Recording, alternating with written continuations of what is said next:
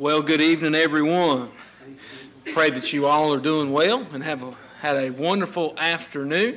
So good to see you back in the house of the Lord this evening. Aren't we thankful for how God met with us this morning? And thankful for that, and looking forward to what God has in store for us this evening. Just by way of announcements, we will have business conference following the evening service, so members heed to that. Messengers, Thursday, October the 24th, Pope Baptist Association Fall Meeting at Green River Baptist Church at 7 o'clock. So if you'd like to be a part of that meeting, you can go there that evening. Opportunities for you to give for the month of October. Our Ministry of the Month is going to be giving to our church here to provide hot meals for our community.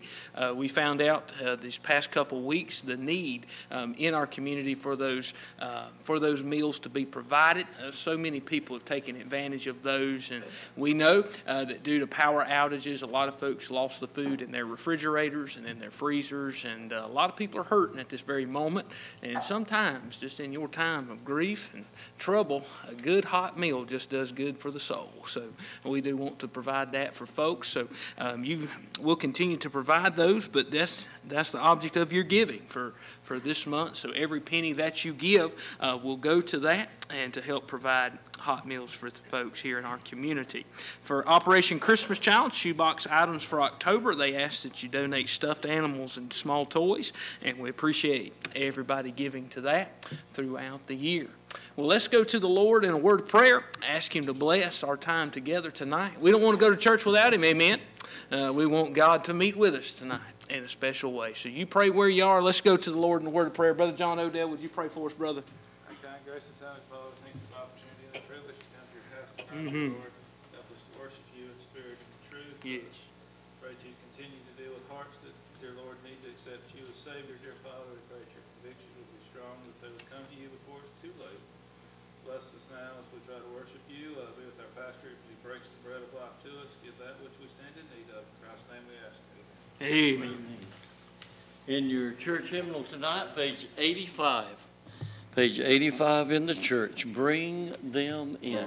As we stand, let's give him praise.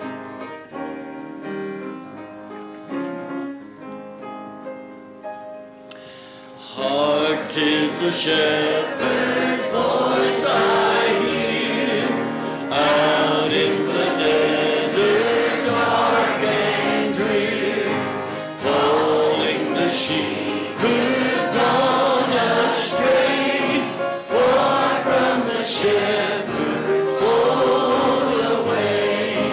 Bring them in, bring them in, bring them in from the fields of sin. Bring them in, bring them in, bring the wandering ones to Jesus. Who'll go and help this shepherd kind, helping the wandering ones to find. Who'll bring the lost ones to the fold, where they'll be sheltered from the cold. Bring them in, bring them in, bring them in from the fields of sin.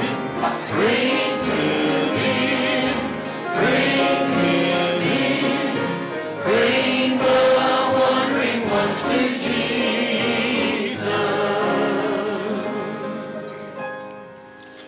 Out in the desert, hear their cry. Out on the mountains, wild and high. Hark, 'tis the Master speaks to me.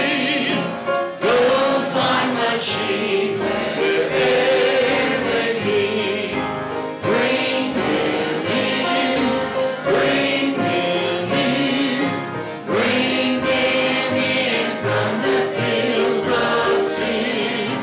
Bring them in, bring them in, bring the wandering ones to Jesus.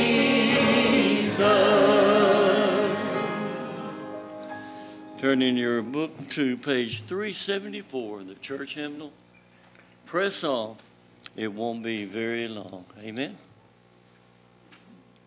Give him praise.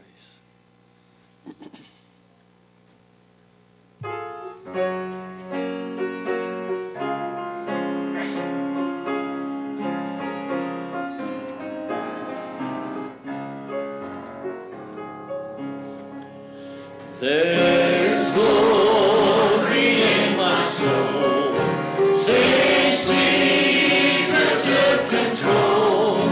He placed within my heart a happy song. The joy that sweetly ring, of His love I sing. Press on, it won't be very long. Press on, it won't be very long, until we reach that land of song. In heaven some sweet day, I'm going there to stay. Press on, it won't be very long. He fills my way with cheer. With Him I have no fear. He guides my weary steps along the way. I'm glad He promised me a mansion full and free. Press on, it won't be very long. Press on, it won't be very long, until we reach that land of song. In heaven some sweet day, I'm going there to stay.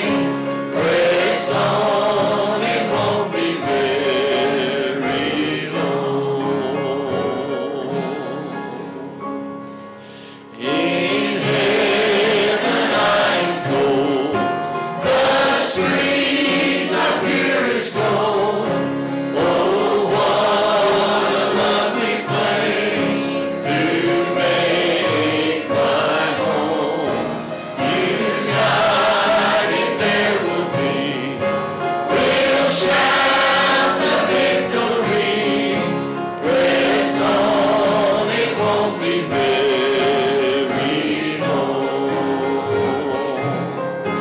Press on, it won't be very long, until we reach that land of song. In heaven some sweet day, I'm going there to stay. Press on, it won't be very long. Amen. In your church hymnal tonight, turn to page 110, Heaven's Jubilee. Bless the Lord, thanking Him for His many blessings. Amen. Miss Lou, would you lead us? Dear precious Heavenly Father, we just thank you, Lord, for this day. Thank you for your many blessings, Lord. Help us to keep our eyes on you, Father. Let us remember everything, Lord, that you've done for us. Lord, we pray for the ones that are lost, Lord. Lord, open their eyes to your blessings and your grace, Lord. Thank you for your mercy. Help us to sing to your glory and your glory only. In thy precious and holy name we pray. Amen. Amen. Page 110.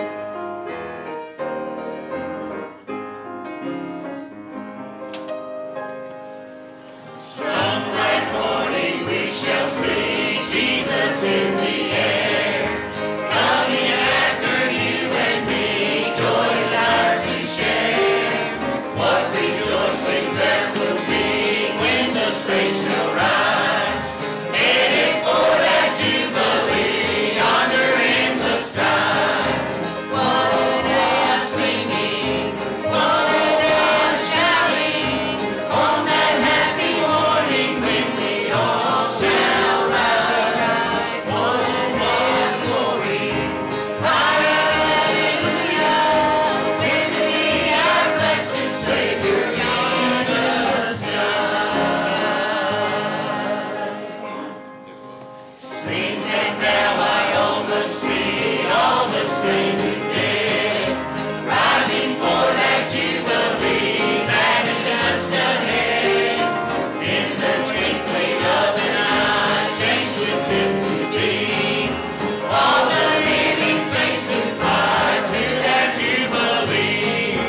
What a day of singing, what a day of shouting, on that happy morning when we all shall rise. What a day of glory, hallelujah, when we meet our blessed Savior in the skies. When with all that heavenly host we begin to sing, singing the holy dust, how the heavens will ring. Millions there will join the song, with them we shall be, praising Christ through ages long, heaven's jubilee. What a day of singing, what a day of shouting, on that happy morning when we all shall rise. What a day of glory, hallelujah, when we meet our blessed Savior in the skies. Turn to page 105, 105. How beautiful heaven must be. Give him praise.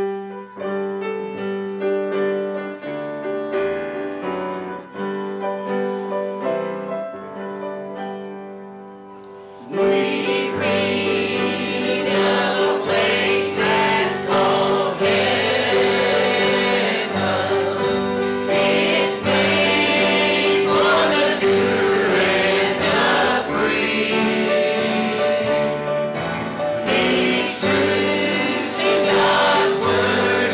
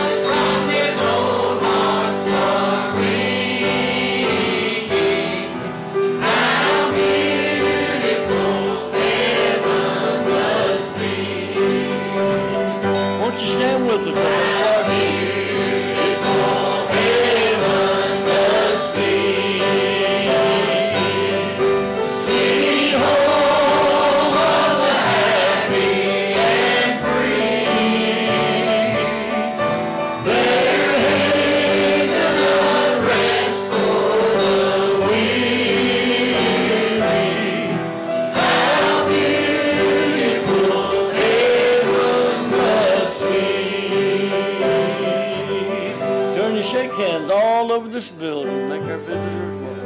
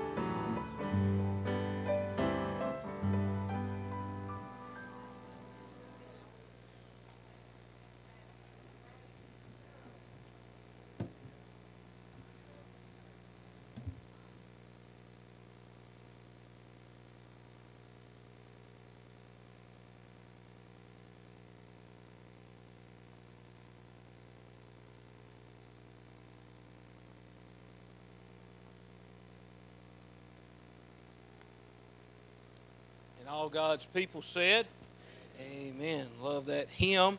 How beautiful heaven must be. You know the most beautiful part of it, don't you? The Lord Jesus Christ himself. That is the beauty of heaven, getting to see our blessed Redeemer and Savior face to face. If you have your Bibles tonight, turn with me to Romans chapter 1. We're going to finish the chapter tonight. Romans chapter 1. And we'll begin reading in verse 29. We'll read through the end of the chapter, verse 32, as we continue studying through the Epistle of Romans together.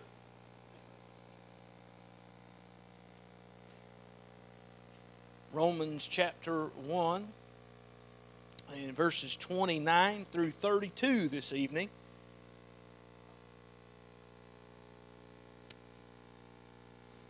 Romans chapter 1, we'll begin reading in verse 29. I'll ask you if you found your place and will and able, would you stand in reverence of the reading of the Word of God. The Bible says this in Romans chapter 1, beginning in verse 29, being filled with all unrighteousness, fornication, wickedness, covetousness, maliciousness, full of envy, murder, debate, deceit, malignity, whisperers, backbiters, haters of God, despiteful, proud, boasters, inventors of evil things, disobedient to parents, without understanding, covenant breakers, without natural affection, implacable, unmerciful, who, knowing the judgment of God, that they which commit such things are worthy of death, not only do the same, but have pleasure in them that do them. Let's pray. Father in heaven, we thank you for another opportunity, Lord, to come to your house and to worship you, because you alone are worthy to be worshiped. Father, we thank you for everyone that's made their way out tonight. Father, we pray for the ones that could not be here for whatever reason. Would you bless them as well tonight? Father, we again thank you for the prayers that have been prayed, songs that have been sung. We say thank you for your pure, infallible word. And Father, as we look again to this text tonight, and I stand behind this sacred desk, God, I pray that you'd cleanse and empty me of self and sin. And I pray that you'd hide me behind the cross and use me as a vessel. I'm in need of a touch from you tonight. So God, I pray that you'd grant it. God, I pray that everyone under the sound of my voice would see all of you and none of me. God, would you do what needs to be done in this place here tonight? Would you do what only you can do? And we'll give you all praise, honor, and glory for it all, because you alone are worthy. And this is in the name of Jesus that we pray, and all God's people said, amen. Thank you so much for standing. You may be seated. Once again this evening we are here in the Epistle of Romans, and we know that the writer under Holy Ghost inspiration is the Apostle Paul. Paul would have written this sometime between AD 57 and AD 60, and the congregation that he is writing this to, the audience that he is writing it to, is the Christians that are in Rome. The last time that we were together here looking through the Epistle of Romans, we were in Romans 1 and verses 26 through 28. We were studying concerning the result of Gentile world apostasy. What you will find is 3 times here in this chapter, you'll find the phrase, God gave them up.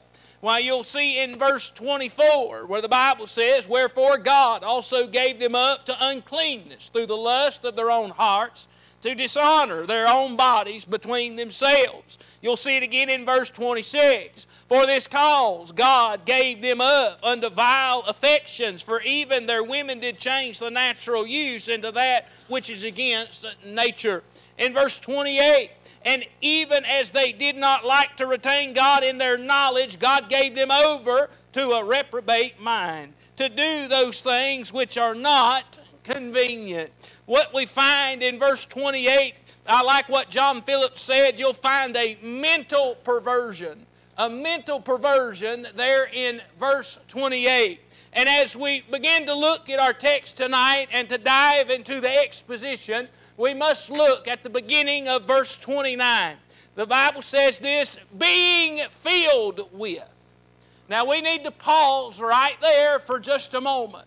Again, nothing in your Bible is there by accident. It's all there for a purpose and for a meaning. And so when we study this list, and my, what a list of things that is, as we read it together tonight, here's what we're going to find. We have to find the beginning of verse 29 to be very, very important because it says being filled with.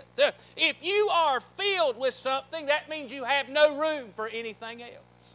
If you are filled with something, it's as if you have been taken over by whatever you have filled yourself up with. Why, if you are filled, that means you took it in. There was an intake. You indulged yourself and took it in. We learned a lot about being filled when it came to our gas tanks a couple weeks ago, did we not? I learned a very valuable lesson.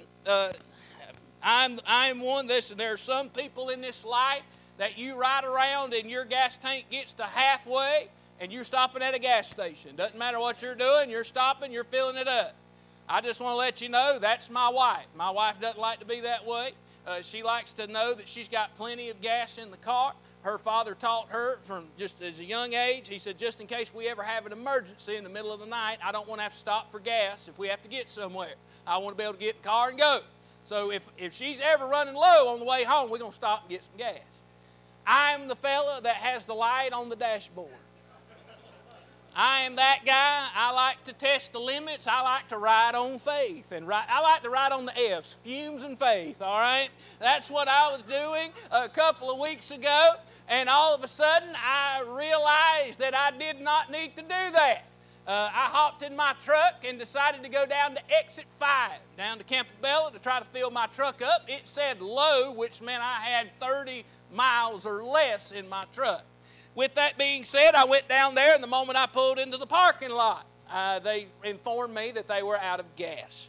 At that very moment, I decided to try to get back home, and my, what a maze that was. As I had to turn around 6, 7, 8 times for trees in the road, and I'm sitting there praying the whole time, God, if you'll just let me get back to the house and let the hot spot open up right there in Landrum, that's about a mile or 2 from the house, so I can get there, I promise I'll put some gas in this thing. The Lord allowed me to get home, and from that point forward, it was a lot of late nights going to the Spinks in Gownsville, because they were the only gas station that had power, to go and fill up gas cans and to fill up my wife's car. And I put a little bit of gas in my truck and was able to get down there and praise the Lord, got in there and filled my truck up. And my truck, if it could talk at that very moment, when it said 300 and something miles to empty, and said, we've never been this full before. Probably hadn't been that full since I bought it. But being filled, we learned a valuable lesson, did we not? About having something full. How many of you go to a restaurant and you sit down and you order your sweet tea and you appreciate the waitress leaving that thing only a quarter of the way full for your entire meal. No, that's not good. We desire it to be full. We like to go and to be running on full. What we find here in verse 29, the Bible says concerning these apostate people, they are being filled with. Meaning this, up to the brim. No room for anything else. They are filling up their life with the things on this list. But I want to talk to you for just a moment about that the Christian is to be filled. We as born-again believers, we are called to be filled. Now, you can decide what you want to be filled with, but I'm going to go with what God said to be filled with. In Ephesians chapter 5, Paul writing to the church at Ephesus, in Ephesians chapter 5 and verses 15 through 18, the Bible says, "See then that you walk circumspectly, not as fools, but as wise, redeeming the time, because the days are evil. Wherefore be ye not unwise, but understanding what the will of the Lord is. And be not drunk with wine, wherein is excess, but be filled with the Spirit." The Christian is to be filled. Ephesians chapter 3 in verses 17 through 19. Paul's still writing to the church at Ephesus. He said that Christ may dwell in your hearts by faith, that ye being rooted and grounded in love, may be able to comprehend with all saints what is the breadth and the length and depth and height, and to know the love of Christ, which passeth knowledge, that ye might be filled with all the fullness of God.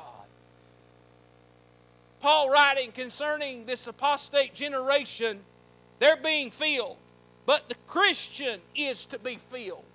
I just want to encourage you with this tonight, friend. If you came in here tonight and your life spiritually is halfway, or three-quarter, or a quarter, or if you came in here tonight with your spiritual gaslight on, that's because of you. It's not because of Him. He is ready and available, and He's got an abundant supply. I'm glad He's not going to run out, aren't you? The gas station a few weeks ago ran out, but I'm thankful my God never does. So if we're walking around and we're not living a filled-up life, it's because we're not desiring to. But I want to warn you tonight that if you come and live your life and you only desire to be halfway full of God, you're leaving another half to be filled with something else.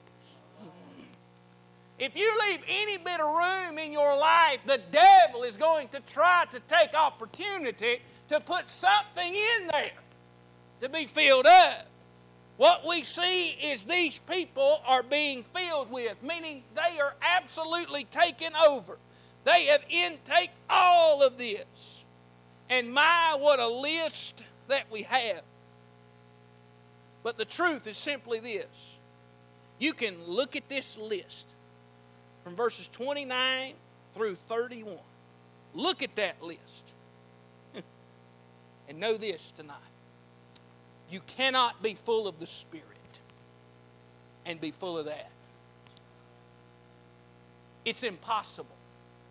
It is impossible to be full of the Spirit and to be full of that. It cannot be done, because when something as big as God moves in to someone as small as I am, He's going to take over. That's just who He is. There's nothing hidden from Him. He is taking over, and with that being said, I'm as close to God as I desire to be. You're as close to God as you desire to be. You're as full as you desire to be. This apostate generation, they are desiring. It is a pleasure to them to be full with the things that are mentioned on this list.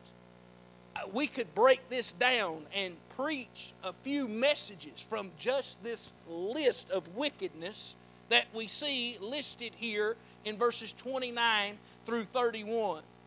But there's one thing that we must point out. Number one is this. Paul wrote it under Holy Ghost inspiration, meaning this. It was relevant in Paul's day. You see, a lot of us, we read this list and it sounds like our day that we're living in right now, does it not? Anybody want to disagree with me in the house of God tonight? I didn't think so.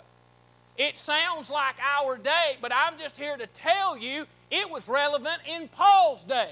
How much more relevant is it in our day? Now, J. Vernon McKaig, he wrote the series Through the Bible, a wonderful commentary. He put in there that he used to tell his Bible college students to do this when they would study and break down this list. Dr. McKaig would take time to actually go through every single one of the things listed in this list and talk about it and teach upon it. And here's what he would tell his Bible students to do.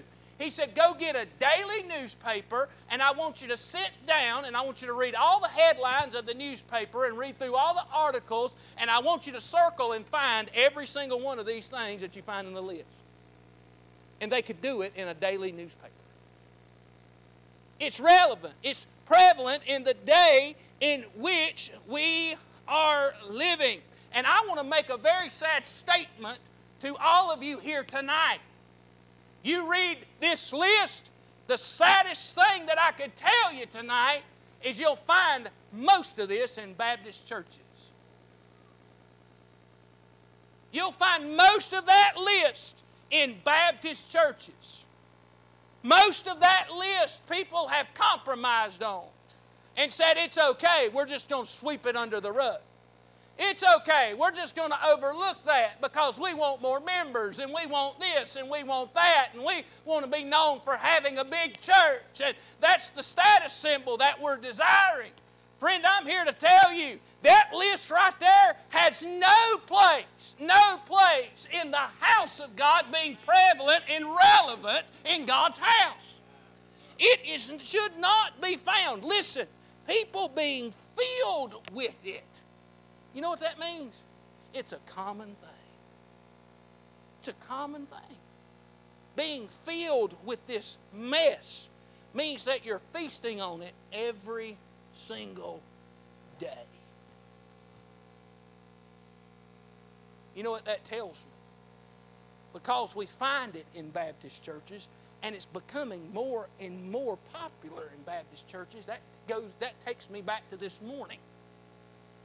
We don't have many true worshipers sitting in the pews because many are not worshiping in spirit and in truth and being full of the Spirit. They're coming in full of this mess. In the name of religion, they're full of this mess. But I want to tell you, you'll definitely see it out there in that world in which we live. Because I want to let you know this, that world despises God. That world out there hates God. And they hate anything that God says. If God says it's right, they're going to go against it and say it's wrong. If God says it's wrong, they're going to go against it and say that it's right. You look at the world in which we live in today, and my, what a mess we're in. When we see this list before our very eyes. My, what a list that it is. Professing Christians should have no fulfillment in that list right there. I didn't figure I'd get many amens on that. Professing Christians should find no fulfillment in that list. Hear me well. The devil loves to get Christians to slip up and fall. These children, these teenagers in here, listen to me. The devil would love nothing more than to ruin your life and to ruin your testimony. He'd love nothing more than to do that. And he could get you to trip up with some of the things that are mentioned right here in this list. By the way, God redeemed our soul. He didn't redeem our flesh. We're still battling this flesh until God calls us home and we lay down this earthly tabernacle. So I'm just here to tell you, you're going to wage war against the flesh daily in your life. And you're going to have to decide if you're going to let Jesus fill you up or if you're going to let the devil try to fill you up with the mess of the world. Friend, there is nothing like the Spirit-filled life. Nothing like it. But there are days. Now I'm just going to be transparent with you. When the flesh, it just feels good to the flesh to be something like that. That's why we use the term in the South, I just had to get in my flesh for a minute. Because it felt good, felt pleasurable just for that moment. But for the true child of God, if they were to slip up and be a part of anything named here in this list, hear me well, you'll be miserable. You'll be miserable. Because the one who purchased you, those things will not be named of him. And you will be miserable in your life for Christ if you are indulging and being a part of anything like this. Notice verse 32. Who, knowing the judgment of God, that they which commit such things are worthy of death, not only do the same, but have pleasure in them that do them. Knowing the judgment of God. Meaning this, they know what God says about it. They know what He says. Going as far to say this, they know how God feels about it. Your parents ever talk to you about that? Pull you aside and say, let me tell you how I feel about this. And enlighten you for just a moment on maybe your behavior or the choices that you were going to be making. They know what God says. They know how God feels. But what do? They don't repent. No, rather being turned over to a reprobate mind, you know what they do? They flaunt it in God's face. It's like they wave it right in front of God's face and say, look at me. Look at this lifestyle that I have. Look at what I do. Look at what I do. What are you going to do to me now? What are you going to do to me now? Remember, when we started getting into this portion of the text, I reminded you that a lot of people know that God is love. And God is a God of love, amen? He is a God of grace. He's a God of mercy. But I want you to think for just a moment like God being a coin. That's one side. But there is another side. And He is a God of jealousy, wrath, and judgment. You cannot take one side without the other. He is complete. He is holy. He is pure. He is who He is. And one of these days, the wrath of God and the judgment of God will be poured out on those who have flaunted this wicked lifestyle in front of His face. You ever thought about that? That nothing's hidden from Him? You see, those of us, we might see a little bit on the news. We might see a little bit in community. And we might see a little bit here or there. God sees it all. God sees it all.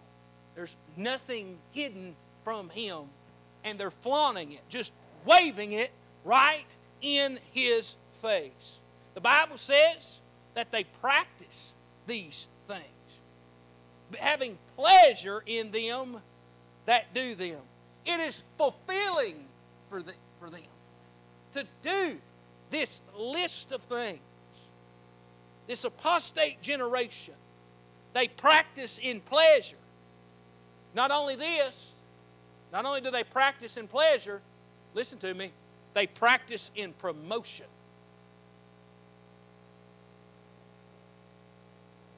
You know what they want? They want everybody to know about it.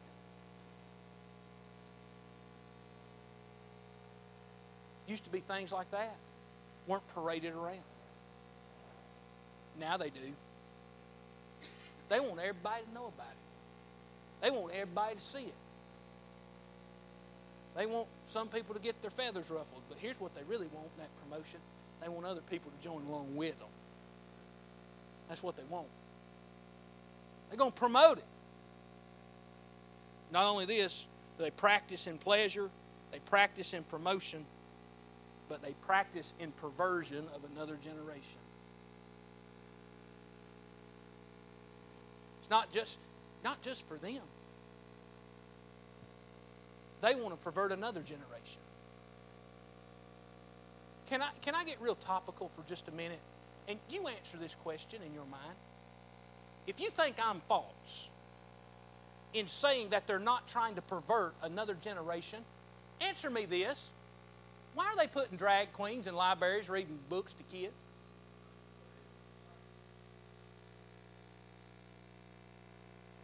Why are they promoting that then? I tell you why. Because they want my kids.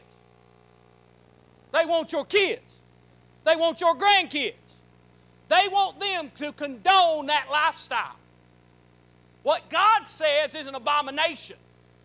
They want everybody to accept it and to go along with it, and they want another generation to follow behind them, and they want it to be more prominent in the next generation than it is in theirs. It ought to make us sick. It's what it ought to do.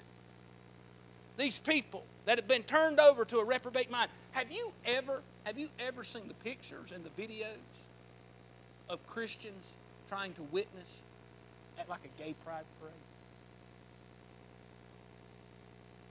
Watch the face of that homosexual crowd. Turns into just a deep disdain and hate as they'll go bug-eyed and point and yell at in those Christians' faces. And friend, listen to me. I know we're in rural North Carolina. I know we're in the second smallest county in the state. I know a lot of people may not know where Mill Spring, North Carolina is. But I can promise you this, the devil knows where Mill Spring, North Carolina is. And I can tell you this. I'll use a quote from one of our deacons when he was talking about church shootings. And I'll apply it to this right here. It's coming soon to a town near you. Coming very soon. This, prevalent in our day. Can I ask you tonight, do you see people being filled with unrighteousness? Do you see people being fulfilled by fornication, wickedness, covetousness, maliciousness, being full of envy? I encourage you, turn on your television, watch the news, and see if they don't talk about murder. I'll encourage you with this.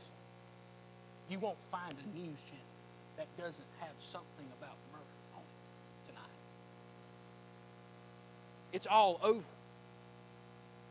Debate, deceit, malignity, whisperers, backbiters, haters of God. You can pray in any name you want to in this world, but don't you pray in Jesus' name. They despise it. They cannot stand it. They absolutely hate it. Despiteful, proud, boasters, inventors of evil things, disobedient to parents. Can I get an amen on that? No respect anymore. Completely disobedient. Without understanding, covenant breakers, without natural affection, implacable, unmerciful. My, what a list. But when you look at where we are today, when it comes to this, maybe you got to ask this question. How'd we get here? How'd we get here? Number one, I got to take you all the way back to the garden. Due to the fall of mankind in the Garden of Eden, that's how you get a list like that. Sin entered into the world. Death entered into the world. Didn't take very long for the first murder to happen, did it? Not very long at all. You get to Genesis chapter 6, God's done looked down at the earth and sees the wickedness and the unrighteousness, and he says, I'm going to have to flood. I'm going to bring the judgment. But Noah found grace in the eyes of the Lord. You can see all throughout Scripture the wickedness, sinfulness of man. But maybe you're going to make it topical for the day and time in which we live. And this ought to break our hearts. How'd we get to where we are today? We don't know what bathroom to use. Some people just can't figure it out. So much mess, so much trouble. You know what you got to do? You got to look back at a generation that didn't stand for biblical truth. Friend, I'm here to tell you today, it's not time to be quiet. It's time to stand up and let our voices be heard. That we're not going to accept this mess. That we're not going to go along with this mess. We're not going to compromise on this mess. The Bible calls us to be a peculiar people, set apart for a purpose. Look around at your kids, your grandkids. You want to see a little bit of a different world in which they live in? You better get to sharing Jesus. You better get to sharing Jesus, because I'm telling you, Jesus is the only hope for this. I'm going to step on some toes with this. Some of y'all, the biggest date on your calendar is in November. And you think if it goes the way you want it to go, that it's going to fix everything. You are sadly mistaken. I wouldn't put faith and trust in any man. My hope and my trust is put in a thrice holy God. So I'm telling you, you better get out there and shine your light for Christ. Because I can promise you this, Jesus is coming back. He is coming back. He has never failed to come through on a promise. He's promised to come back. Since He's never failed on a promise, I've got 100% faith, hope, and trust. He's coming back. And He's coming back for His church. And I pray that I'm alive when it happens. More specific than that, I pray that I'm standing smack dab in the middle of a cemetery when it happens. Because I just want to see the ground break open, those vaults give way, and let the dead in Christ rise first. Because when that day comes, listen to me, we're going to be out of this mess. We sang tonight how beautiful heaven must be. The most beautiful part, we've all agreed here tonight, seeing our blessed Redeemer and Savior. He's the most beautiful. But you know what's so beautiful about heaven? Look at that list, verses 29 through 31. You won't find that up there. You won't find that up there. We're going to lay all that aside. Won't have to worry about that anymore. But the ones who are being filled with that lifestyle, as the wrath of God is poured out upon their soul, I can only imagine. I'm thankful tonight that I'm not flaunting some lifestyle in His face. But I am raising my hands toward heaven saying, I'm unworthy to be called yours. But I'm thankful when I couldn't get to you, you came to me. And you did something for me that nobody else could do. You redeemed my soul. And I'm going to be with you not because of anything I've done, but because of everything Jesus did. That is the message that we are to proclaim. The good news of the gospel of the Lord Jesus Christ. You see these little ones in here? You know that they can be wavered one way or another. They can be easily influenced. We better get to influencing them for the cause of the Lord Jesus Christ. Because if we don't do our part, we're going to see another generation raise up with this list being turned over to a reprobate mind. Let's shine our lights for Jesus this week. And may much be made of Jesus. And all God's people said, amen. Well, let's close our service in a word of prayer. Brother Randy, you dismiss us in a word of prayer, brother.